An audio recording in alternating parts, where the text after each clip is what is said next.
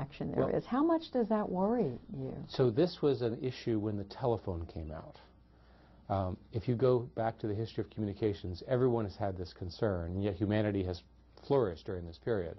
So it looks to us like the connectivity, these devices and so forth, amplify human communication. They allow you to get more things done. But we don't see people spending less time with their loved ones as a result. They may just share it a little bit with their distractions that are going on, but there's an off button for that. What is your message to folks who are out there, some very comfortable with technology, others literally frightened of it, feeling they are way behind when it comes to understanding where we are?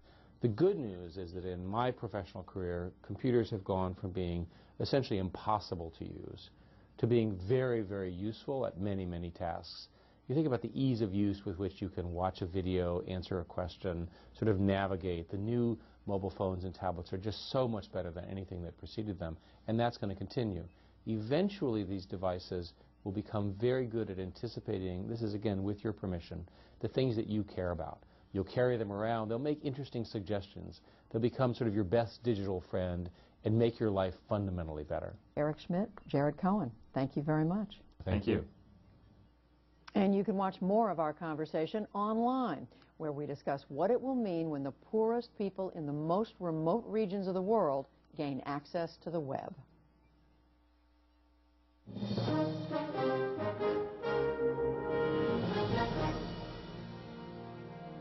And finally tonight, a grisly addition to early American history. Founded in 1607, Jamestown was America's first permanent English settlement. The Virginia Company of London established the colony 60 miles north of the mouth of the Chesapeake Bay, naming the site James Fort after England's King James I. But life there was anything but easy. Historians believe the settlers arrived during the worst drought in 800 years, and disease, starvation, and conflict with nearby Native Americans plagued the colonists. Accounts from the time tell of residents forced to eat dogs, cats, rodents, and even shoe leather to fend off starvation. And it appears it was even worse than that. This is James. Researchers have now revealed evidence of cannibalism in the remains of a 14-year-old girl found in a trash pit at the colony site last summer. Forensic anthropologist Douglas Owsley says cut marks on the cheekbones and skull of the girl, they've named Jane, support the theory she was butchered after her death for consumption. From my experience working with prehistoric skeletons, where I've seen post-mortem, meaning after death, processing of remains, this is absolutely consistent with what we see in cannibalism in those types of cases. How Jane died remains unknown, but researchers say there was no evidence of murder. In all, some 80% of the colonists and members of a relief fleet sent from England died before the situation stabilized in 1610. And joining us now is William Kelso, Director of Archaeology at the Jamestown Rediscovery Project. He directed the team that unearthed the young woman's bones and is author of the book Jamestown, The Buried Truth. Well, thanks for joining us. Now, there have been written accounts of cannibalism in the past, right? So is this something you were specifically looking for? Well, there are written accounts. There are actually 6 from 6 different people, but they're all very enigmatic and they're hard to follow. And I personally didn't really believe that they were that true because I thought they were making political statements back to the sponsoring Virginia Company to send more supplies. But the fact that we have those, and now we have the forensic evidence and also the archaeological context where we found these remains in a layer of soil that we can date to what was called the starving time of 1609, 1610. And as to the evidence, fill in the picture a little bit more that lets you know that it is definitely cannibalism. What are the signs that make this so clear-cut? The marks, the cuts that are on the cranium, the skull, and these are the things that Dr. Owsley has pointed out, are all add up to someone wouldn't make these marks unless they were removing soft tissue and the brain from the skull. And there are just scores of of sawing-like cut marks, where you know that the only reason that they could be there is to remove the flesh. We said that we don't know much about, well, we don't know how the young woman died. What do we know about her? What can be said? Well, we don't know her name. We've named her Jane, as in Jane Doe, because to give her some kind of a personality. But we don't know her name because the ships that came in '69 that brought several women there's not a list of their names. But we can know something from the fact that most of them that came were either the daughters of gentlemen or would be maidservants. Now, what is the significance for you of something like this as you're looking at this long-term project of trying to figure out what happened there? Is this a big surprise? Is this a major step to know, sort of, I guess, how serious it was at that time? Yes, that's certainly true, and it has had quite an impact on me. I think that archaeologists can deal with material culture artifacts and get some feeling for the people, but it's when you come face to face with something like this. In my case, I have a much more of an empathy for the situation they were in, and the fact that Jamestown came so close to failing. And I think the course of American history from that point on, from this first permanent English settlement, would have been quite different had it failed. Well, Phil, I mean, are we still learning more about what that winter was really like and what a close call it really was? Well, I think so, right off, because there are these accounts that you can, take as a grain of salt sometimes. But now, I'm convinced, this happened, and to be reduced to that level of starvation is hard for a modern person to even imagine. But I think now we can, because here's conclusive proof, I feel, that took place. And what's the next step for you, or what's the next thing that you're most concerned to look for? Well, we are still excavating in a cellar room that became a kitchen or a bakery site down below ground. Now that layer that was of soil that Jane's remains were found in, of course that's been excavated, but there's the floor levels of the kitchen, and we just started yesterday and more today uncovering those layers. Now I don't expect to find more of that situation, because the layers above is where we found it, but we can learn a lot about the starving time from what was thrown around in that cellar, and it's quite a thick layer. And the site is open to the public. They can see us do these excavations right up front and close. So we're sharing our moment of discovery with the public as we do our research. Okay, William Kelso on the archaeological discoveries at Jamestown. Thanks so much. Thank you, Jeff.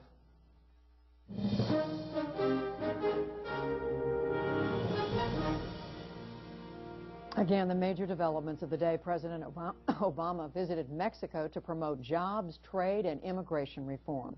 April was the bloodiest month in Iraq in almost 5 years, with more than 700 people killed in bomb attacks and other violence. And the body of the Boston Marathon bombing suspect, Tamerlan Tsarnaev, has been claimed. A funeral home retained by his family picked up the body this evening. Online, a campaign to get Americans used to hearing the words, Madam President. Kwame Holman explains.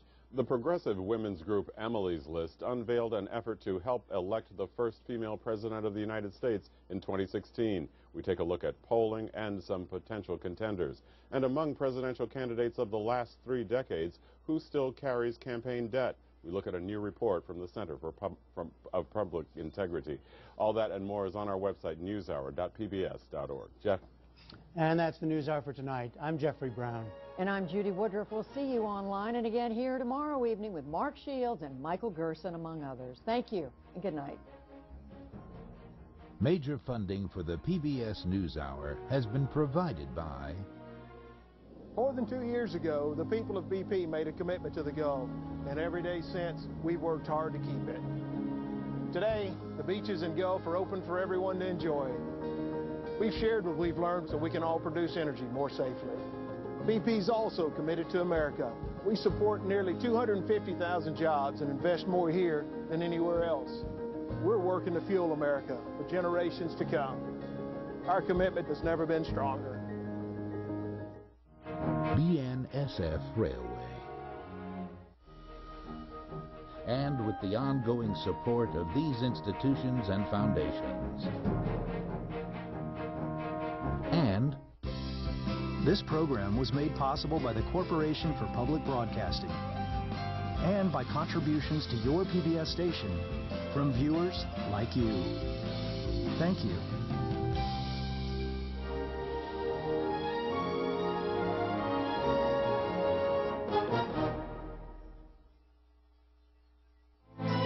You're watching PBS.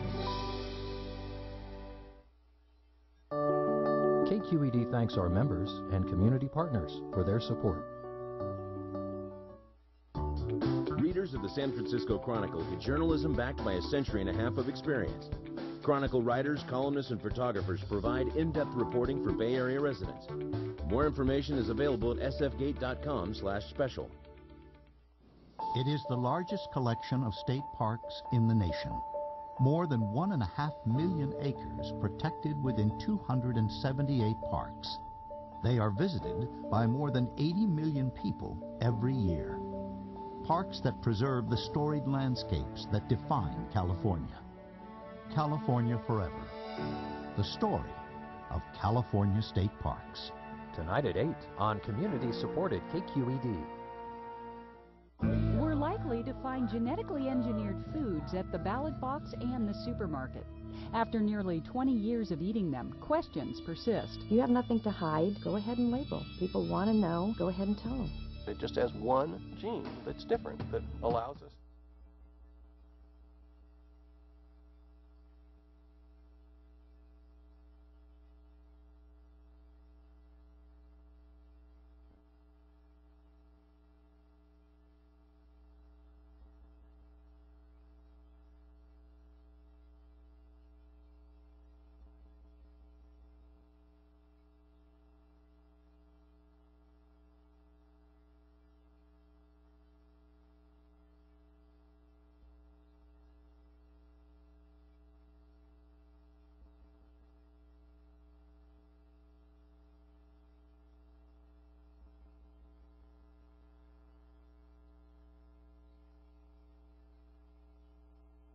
Comcast Channel 25. The meetings can also be viewed on the city's website. Our technician tonight is we're not sure because we don't have one yet. And as a reminder, if you have a cell phone, could you please turn that off during the meeting? He's back there now. Oh, he is? Yes. Well, we don't know who it is yet. And if you come up to speak to the podium, if you could please sign your name for the record so it gets included in the minutes. Okay. With that, first thing I'd like to do is introduce our new Community Development Director, Rich Grunow. Welcome, Rich. Rich started on the 22nd of this month and came from the San Diego area. And we're glad you're here. It's been a long time that that position has been filled by an interim person, so thank you. Good luck. And that brings us to additions, deletions of the agenda. Are there any, Danielle? I just want to clarify that public hearing item 5B, 305 Fanmar, is continued to the June 6th meeting. Okay. The reason it was publicly advertised was because they asked for continuance after the noticing went out. Okay, so 5B has been continued to the June meeting. Any comments from the Planning Commission? Oh, I just have one. As the representative on the Art and Cultural Commission, I wanted to bring the attention to the artwork that is now in place at the back of the room. The Art and Cultural Commission has worked long and hard to find a way to have rotating public art, and this is the first display that we've got. So take a look at it. It's SoCal High students, a surrealist style environments using linear perspective. So you'll see artwork appearing and rotating through. That's it. Okay, thank you. Any other comments from the commission? I'm going to come back to public comments. Any staff comments? Seeing none? Okay, is there anyone in the public that would like to comment on any item that's not currently on the agenda? Yes, sir. If you could come up, state your name, please, and sign the roster there. Absolutely. Good evening, Commissioners. My name is Peter Kellison. I'm a resident at 302 Fanmar, which is where Fanmar and Terrace intersect. And I'm here to comment very briefly on the what was 5B, pulled from the agenda. I'd want to note that we appreciate the continuance that was granted, as our view was to be obstructed by that. But really, I wanted to state for the record that we had no notification of the project and didn't realize that it was underway until we received the postcard for this hearing in May. So I apologize for not being part of the process prior, but we had no way of knowing it was underway. We've contacted the owner. They've been sensitive to our concerns as well as others who would be impacted, and we appreciate their sensitivity regarding massing and the view elimination. And I'd like to state just for the record that going forward, as this has been continued, hopefully there'll be ongoing dialogue with all the different stakeholders regarding a historic term as it applies to code, netting, hopefully, to demonstrate the scope of the project, depending on what that project is, and any on-street parking implications. And with that, I would conclude my remarks for the record. Okay, thank you, Mr. Kellison. Anyone else have any comments on any items not on the agenda? Anything? Seeing none, then we'll go to item 3, which is the approval of the minutes from the April 4th meeting. Are there any additions, deletions, or corrections? I have a correction. On page 6, about 3/4 of the way down the page, it states that Commissioner Ortiz recalled participating in the discussion when the ordinance allowing the extra height was created, saying the intent was to give people who are remodeling. Your words were older homes. I feel like my words were historic homes. And then in the second phase of that sentence, it says some leeway to get more room in smaller homes as long as they keep the, and I would like the word historic prior to integrity. And those are all the... Okay, any other... I'll move the minutes with the necessary corrections. I'll second. A motion and a second then to approve the minutes as corrected. All in favor? Aye. Aye. Opposed? Motion carries. Okay, that brings us to item 4, which is the consent calendar. All the matters listed under the consent calendar are considered by the Planning Commission to be routine and will be enacted by one motion in the form listed below. There will be no separate discussion on these items prior to the time the Planning Commission votes on the action, unless members of the public or the Planning Commission request a specific item to be pulled and discussed. And items pulled will be considered in the order they are listed on the agenda. So, Ron?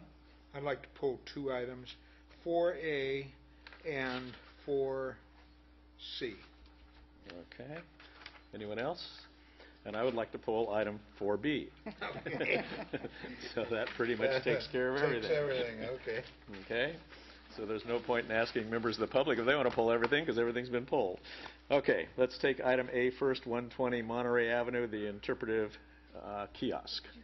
My reason for pulling it, Mr. Chairman, is the way it's listed on the agenda, it sounded to me like they were going to put Soquel Creek interpretive signs in a new kiosk in Esplanade Park. I've been assured that they are not, but they're doing 2 things, or at least they were anticipating doing 2 things.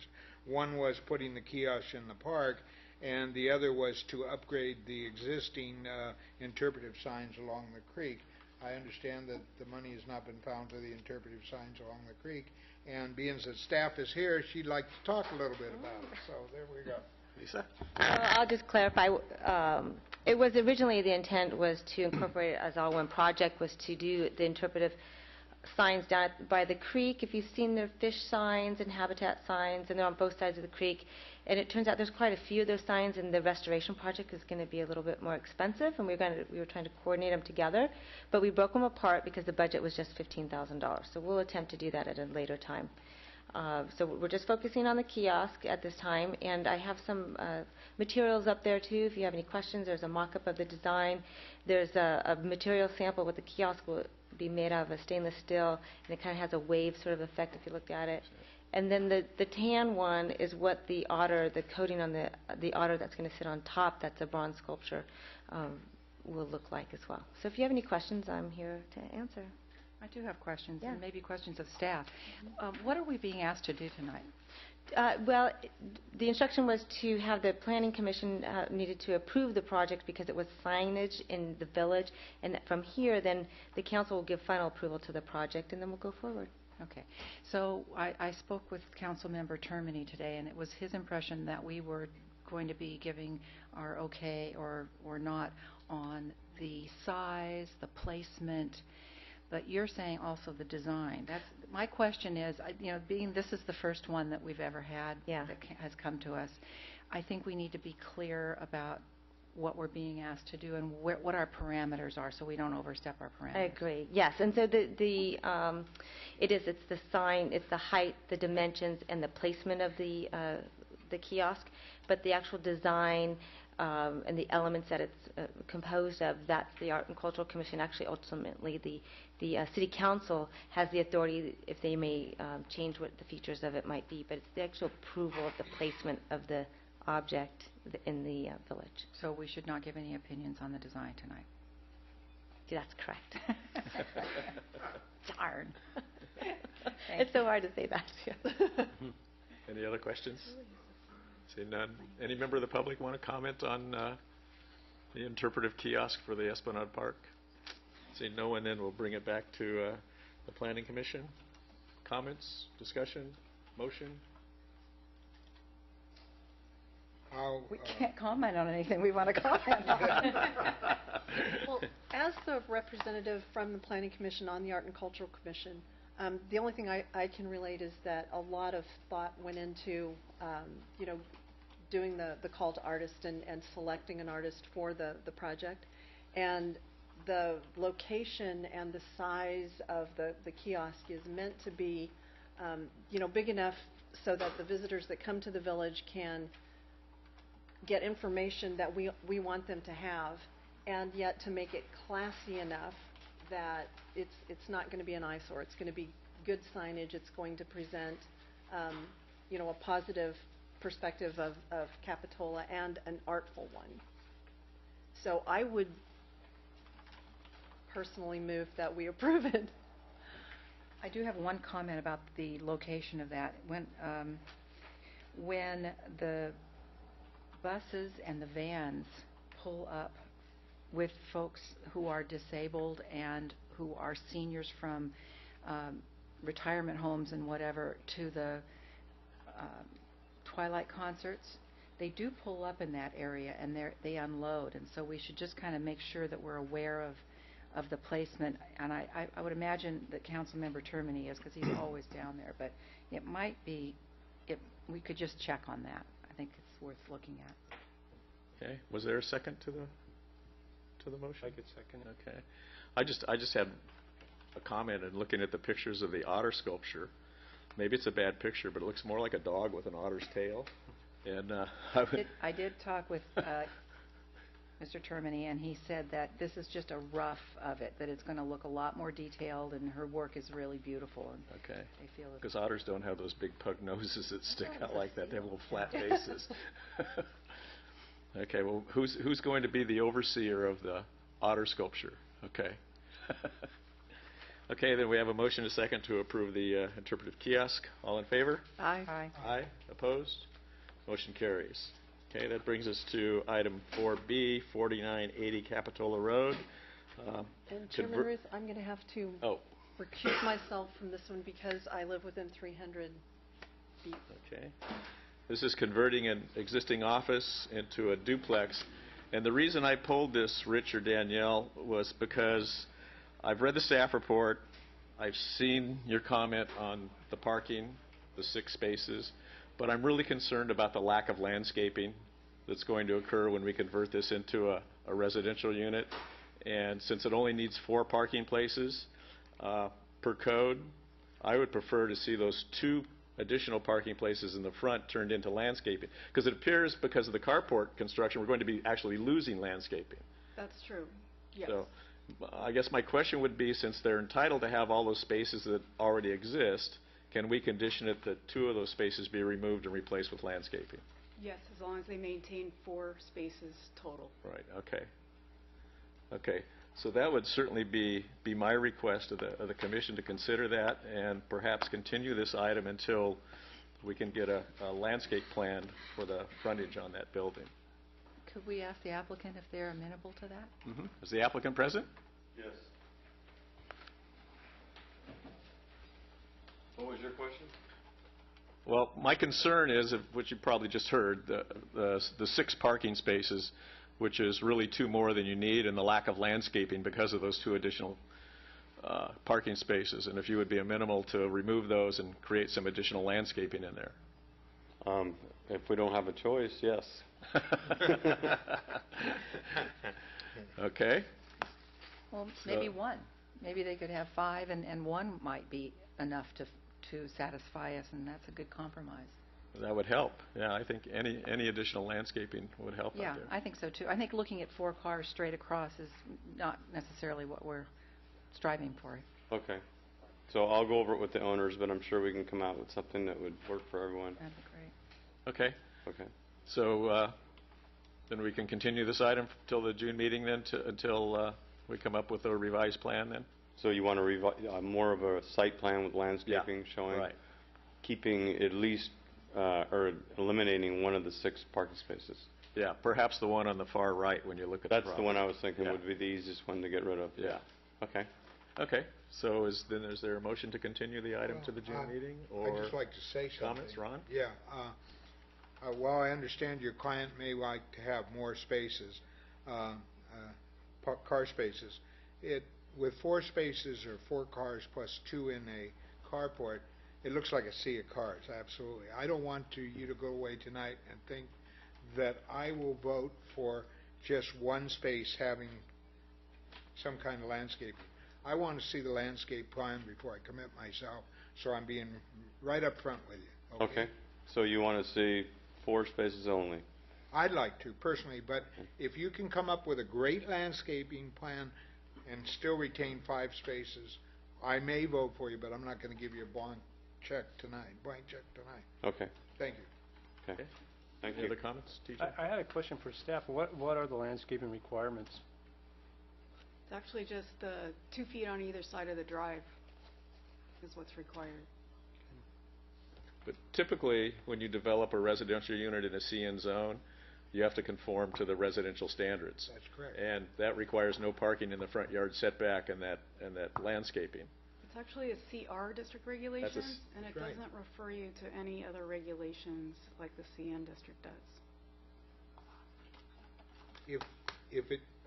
If it did, when this is brought back, can you make sure it references when the code was changed? Because there should be a date. Because I concur with Mr. Ruth, the intent of the CR zone was to, if they were going to develop residential, then you go with residential specs with regards to setbacks and the rest of it. And if it's commercial, then we make some allowances. Yeah, that's why the Lindeke homes are like the way Right, they are. the way Okay. So we'll continue this item then till the first meeting in June. Okay, so is that, can I ask a question? Yeah. So the first meeting in June, is that when it's going to be voted on and decided, or? If you have all the plans submitted so we can review them, yes. Okay. Yes. Okay. Thank you. Linda, I think we're just continuing. I don't think we need a motion to continue it, do we? Do we need a motion to continue it? Yes, I'll move. Second. All in favor? Aye. Aye. Opposed? Motion carries. Okay. Thank you. We'll see you in June then. Okay, that brings us to item C, which is 100 Oakland Avenue, and this is a permit to remodel an existing single-family dwelling unit on a multi-unit property on Depot Hill. Mr. Chairman, I pulled this item for a number of reasons. I've talked to staff over the weeks that this has been in the hopper here type of thing. I'm concerned with first the way it is advertised on our agenda. It's advertised as a remodel to an existing single-family dwelling unit on a multiple property in an R1 zone. It's a fourplex, folks. It's got 4 meters out there. It's got garages attached, and when you remodel to a single-family zone, you would have rear and side yard setbacks to adhere to and all this other. Having said all this negative stuff, I really like the design and everything, but it became very hard when you go out and view the property. It used to enjoy an address on Grand Avenue for the front unit that we're talking about. This application, of course, has now moved the address to 100 Oakland, which is the side street or the street that you enter on. And then it becomes apparent to me, does 100 Oakland become the front yard, and then the north side become one of the side yards, and of course the bluff become the other side yard, and the backyard be the area immediately east of the dwelling.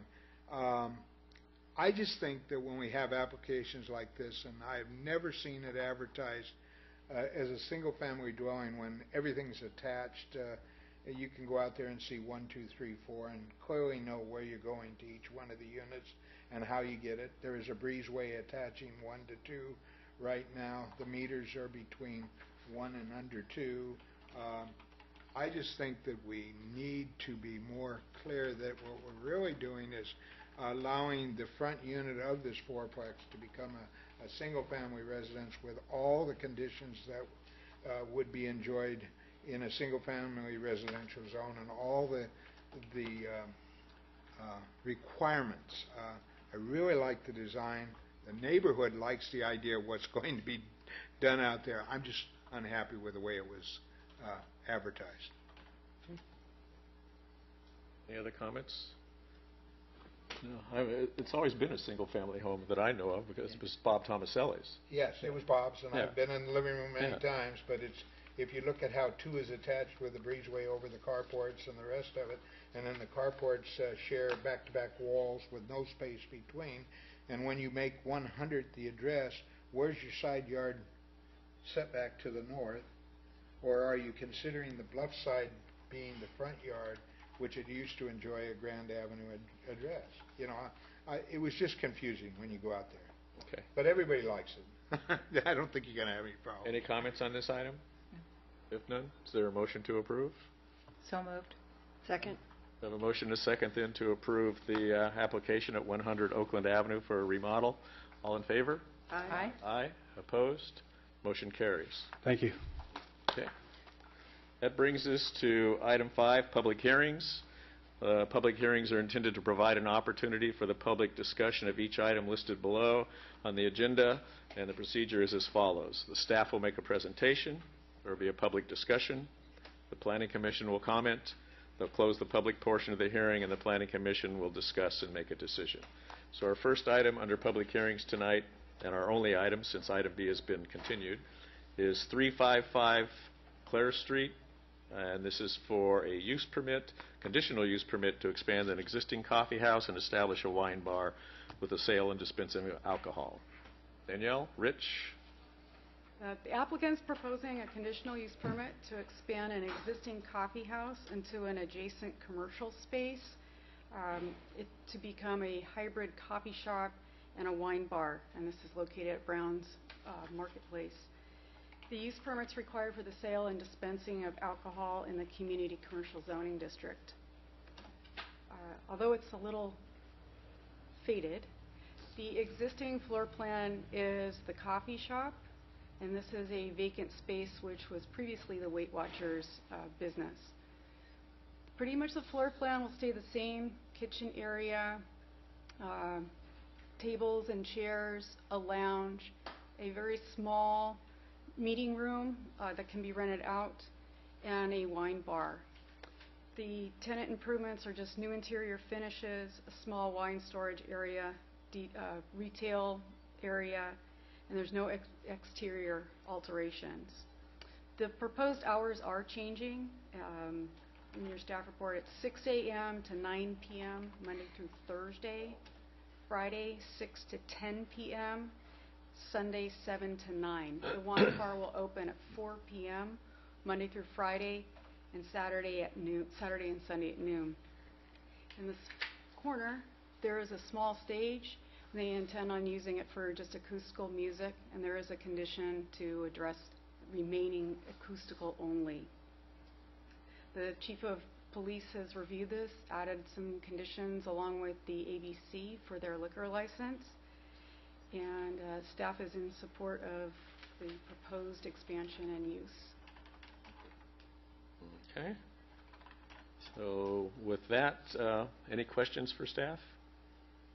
What is the 10 o'clock pretty much the maximum time that we allow businesses to stay open in that center? I know many years ago we had some complaints from the neighbors in back, and we changed and modified the hours of operation for some of the businesses, or at least addressed that.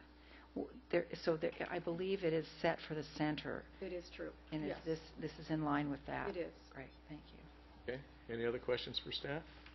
Okay, it's a public hearing then. We'll open it up to the public. Is there anyone wishing to comment on this application to create a wine bar in addition to the coffee house in the Brown Bulb Ranch Center? Seeing no one? Okay, we'll bring it back to the Planning Commission. Any comments, discussion? I move approval.